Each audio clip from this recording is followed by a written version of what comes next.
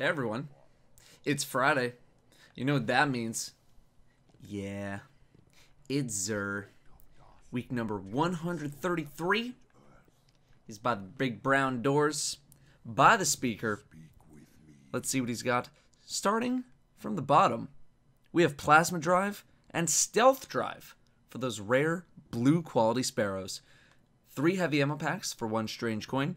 10 heavy ammo packs for 3 strange coins, 5 3 of coins for 7 strange coins, 3 glass needles for a whole bunch of stuff, 1 mode of light for 2 strange coins, and 1 exotic shard for 7 strange coins. Titans, you're getting the ACD0 feedback fence. We have side bonuses of increased melee attack speed or bonus melee energy on grenade hits. This one's pretty good. And we have increased hand cannon or rocket launcher reload speed. That one's pretty good.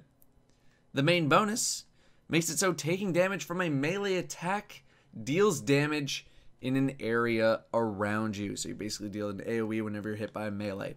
Well, these can certainly help you win some of those 1v1 melee fights, but in general, these gloves aren't too popular. In PvE, I think they're basically a non-factor, but in PvP have some moments.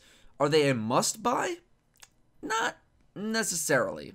But if you're an aggressive player, you might find a use for these somewhere. Not an urgent buy, though. Hunters, you're getting the Graviton Forfeit. We have side bonuses of bonus super energy on grenade kills or heavy weapon kills in PvE, and we have better already. The main bonus gives you Shade Step for free, provided that you are using Night Stalker. If you're good with Shade Step, you're probably going to want this helm. If you don't use Shade Step or you're bad with it, then you probably don't want this helm. Shade Step is an ability. It is not a strict power gain. I cannot put a value on it. So your skill with Shade Step will be the determining factor on whether or not this exotic is good for you or not. I personally don't think it's really needed in PvE. Would much rather go for a power gain in PvE. But for PvP, good use of Shade Step will make you a much more formidable opponent. It's going to make you very hard to hit. You're going to bamboozle people all over the place. It's pretty obnoxious to fight against.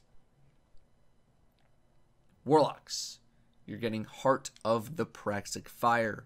We have side bonuses of bonus auto or sniper ammo, and we have solar burn defense and solar armor. Solar armor is pretty good because the main bonus gives you increased agility and further decreased ability cooldowns when Radiance is active.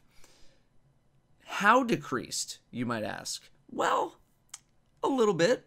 You'll get an extra grenade or 2 if you're spamming them non-stop, especially with tier 5 discipline.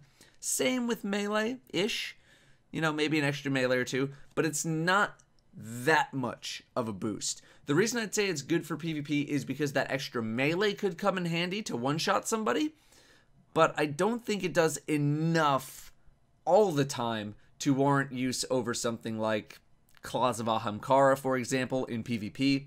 In PvE, Sunsingers don't have the best options, so you could use it there, but I don't think it's really a massive difference maker. I'd probably just use Voidwalker.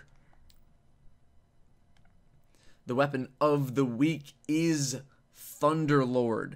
This weapon has always been on the brink of being a top tier pick. Always on the brink, but it never quite makes it. Its damage is good, but the main perk requires fully continuous fire of the weapon to reach the higher speeds, and it's not terribly often that you're completely unloading all of your ammo into a target, at least a full magazine's worth, all 49 shots. It can be a little unruly with its stability as well, but it's not too rough to control. Typically speaking, there just ends up being too many other good heavies and too many other good exotics that Thunderlord doesn't end up making the cut for a fully optimized loadout. That's not to say it's a bad gun, because it's definitely not. It's pretty good. It's just not quite on the top shelf if you're looking for that super, super optimized loadout for whatever you're doing. Legacy engram is heavy weapon engram. If you don't know what this is, don't bother buying it. It is a waste of strange coins. If you do know what it is, then I do not need to explain it. That's gonna do it for Xur week number 133. I am headed to bed because now Xur shows up at 2 a.m. instead of 1 a.m. That's fun. I think I probably complained about that last week, but I'm going to bed. Thank you all very much for watching. Have a great weekend, and I will see you all next time.